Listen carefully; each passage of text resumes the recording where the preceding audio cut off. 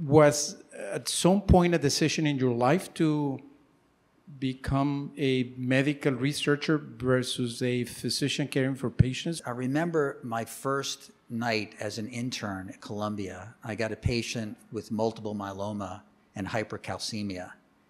And I thought this was really fascinating. I became increasingly interested in trying to understand what causes disease, not just how to treat it. Why age causes cancer, because it's the most important driver for cancer. There are an estimated 10,000 diseases that are known to humankind. We only have 500 treatments and cures.